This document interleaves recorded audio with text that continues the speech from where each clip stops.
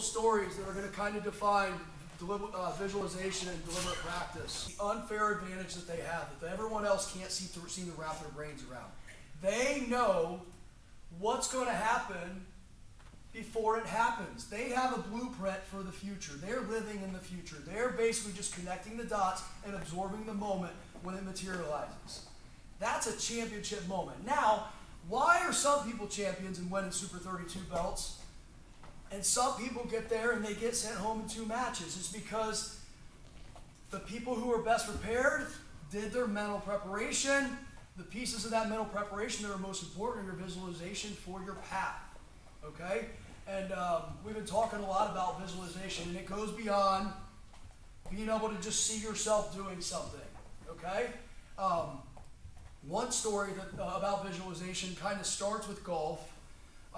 In a happier sense, and then it goes into golf and something that happened to someone that might be one of the worst things that could ever happen to a human being. So you guys know who Jordan Spieth is, a golfer? He's pretty good, right? He at one time was ranked #1 in the world, or he may or may not be right now. But he has a mindset coach, and his mindset coach tells him, it's his caddy, they talk through every hit. They talk about the approach that he's going to have to the ball, the way that he's going to see the dimples in the ball, the way he's going to clasp his hands just right every time, the trajectory that he's going to have it. Then he lets all that loose. He's went through that mental preparation, then he goes up and he hits the shot like he's done it 1 million times. A more remarkable story was about someone in a war. And there was a guy named General Naismith, and he was in a war called the Vietnam War. It was a very divisive war in our country. People didn't like it. And this guy was over there giving up his life and his freedom here in our country, and he was over there serving. And Vietnam is a jungle, and it's a crazy jungle, and it was very combative, and there was a lot of booby traps and things that trap you. And once they would trap you, they would keep you as a prisoner of war. And General Naismith was trapped by the Vietnamese, and he was a prisoner of war.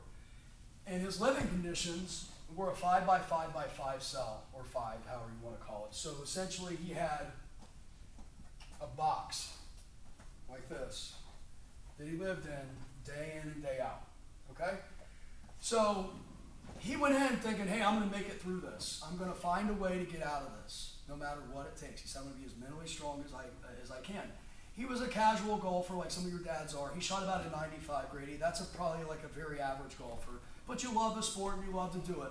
So he said, I'm going to make golf my vision every day.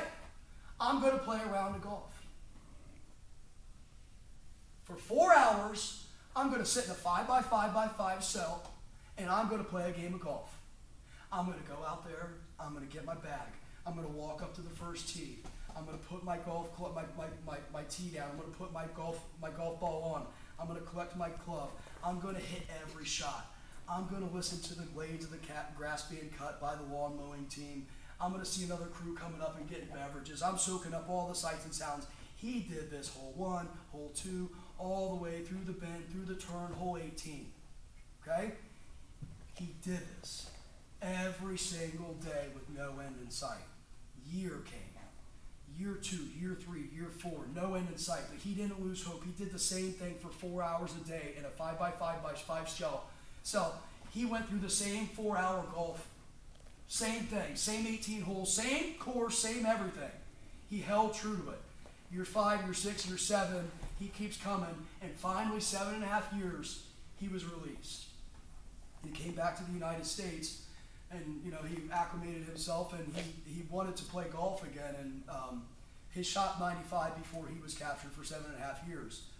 And what do you think he shot his first 18 holes back out on the course? You probably expect about a 95, right? I mean, he's been practicing in his head. He can't be any better, right? Guess what he shot? 45. No, that'd be impossible. That's like impossible. That's like impossible. Yeah, you're talking about 18 holes. A pro would be a 72, roughly. So he shot a 75. He went from a 95 to a 75 in 7.5 years without swinging a golf club by sitting in a 5x5 cell, visualizing the same thing every day. When other people were out playing golf and living their lives and getting better at it, he actually surpassed them in a little box that he found life in, a little game of golf that kept him alive. And that's visualization in the most remarkable sense. Okay? Soak that up. That's real. Second piece of this, I'll make this a little bit shorter, but there's something called deliberate practice. And that's when you do something the same way all the time and you become extremely good at it. Basketball players, you can think about free throws, right? They deliberately practice a free throw. So when I've seen the best of the best free throw shooters talk about what they do, I actually watched this guy the other night explain it. He would go up to the basket and he found obsession with that swish. So he would go up in front of it, he would start his day, and he knew how important the arc was. He'd get that arc. Get that arc. It's dropping through the bottom. So he'd get that arc, then he'd go back, and he'd think about his hand placement. Think his hand placement. He'd think about his spin of the ball. He'd think about his release, and those are about all the mechanics he would need. He would think about that every progression. He'd step back. He would shoot his shots, and he became very good at it. Okay? Then he thought that was good enough. That's kind of what everybody else was doing. He wanted to take himself another layer or level to this. So he wanted to hit the bottom of the net every time. That could be very frustrating for a basketball player. He didn't want to hit the rim. He wanted to hit the bottom of the net. He obsessed over, actually, AJ, you know, ever hit a shot and then the net actually comes back up on the rim? That's what he wanted. He wanted that. And he went on to have a college career, and he played in the NBA, and he was a 90% shooter in the NBA. That's as good as like any of the all-time greats, Steph Curry or Seth Curry or Reggie Miller or anybody like that. That's called deliberate practice. Okay? That's an example that we can all relate to with basketball. Now there's a story of a horse. You guys ever seen the movie Secretariat? Okay? Yeah. It's about a horse who does the impossible. And there's 3 legs of a triple crown. Okay? And I can't remember the first. I don't know if I'm going to get these ordered. The Kentucky Derby's first. Yes. The Preakness is second. And the Belmont is third. Okay? So you have this horse who's a long shot. The Triple Crown is the most, it's like in America, it's like one of the most storied prize things that you can win, and it's very rich in tradition and history. If you've ever been to a horse race, you'll understand. But anyway, this is the World Series, the Super Bowl of horse racing. He wins the first race, the Kentucky Derby, sorry. Long shot wins it. He wins the Preakness. Long shot wins it. The next course is the course that eats all the horses. This is for the young bloods. This is an old dog. This is a horse that most people gave up on. They actually gave a coin flip to even get him to the first leg of the Triple Crown. The owner of the horse, I can't remember her name, but she deliberately practiced him. She ran him. And when he was tired, she freaking ran him again. And when he was tired, she ran him again. And people were saying, you're going to kill your horse. She didn't think that he had that level within him. She ran him, and she ran him, and she ran him, and she ran him. And come the day of the Belmont, she went over and she gave her vision to the horse, and she looked at the jockey, and no words were exchanged. The horse took the line, and an old horse at that jumped right out of the gate, full sprint, like. You know, if you're going to run a whole race, you can't sprint right away. You got to pace yourself. But he went gone for broke with everything you had and was out right away from the jump.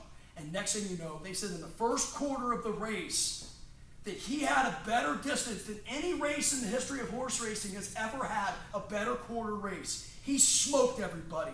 And the next thing you know, it's down to 2 horses. And they're all coming around. And everybody's thinking, this horse is going to taper. It's halfway through. And it's holding strong. Johnny, same pace. And nothing is falling apart.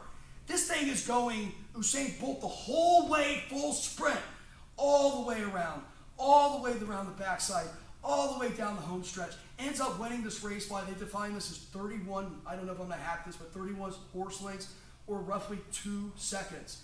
It's a record that's held true, I think, to this day. And there was even a recent Triple Crown winner, and it wasn't even that. That was deliberate practice on an old dog who everyone threw in the towel on. Who, you know, some people were going to make dog food out of. Some people were going to kill this horse off. And you know what it did? It did something that no one else thought it could do because it deliberately practiced it over and over and over. And that jockey, they interviewed him afterwards, and they said, what was the secret? What did you do?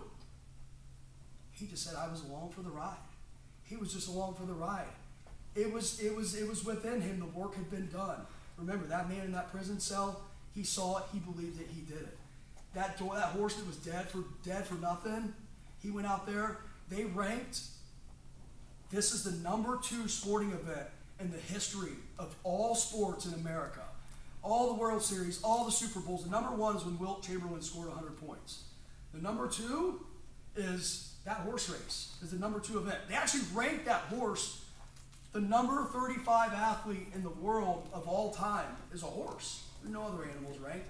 That's how big that moment was. A horse given to be dead wins a horse race of the biggest and most grandest, and when horse racing was probably at its peak. And AJ, that's what you can take. And Chris, that's what you can take, okay? Whatever you believe is what you will become, okay? So those people defined belief, and they became what they become because they were believing so deeply within themselves, okay? Anybody can be a champion, okay? You just have to find your system of beliefs, okay? People think that it's up here. It's not. It's right here. It's in your brain. It's in your belief, okay? That's all I got. I believe in you guys. Keep showing up. Get 1% better every day. 3 big claps. All right, good job, guys. Great.